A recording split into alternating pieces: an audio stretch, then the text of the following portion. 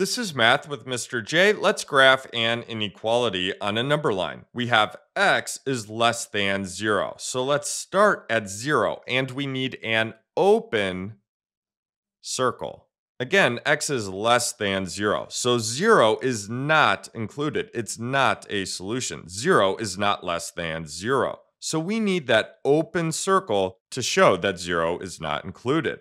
Then, since x is less than 0, we need all of the numbers that are less than 0. Those are the solutions of this inequality. So we need an arrow pointing to the left, the direction of all of the numbers less than 0. And this now shows x is less than 0.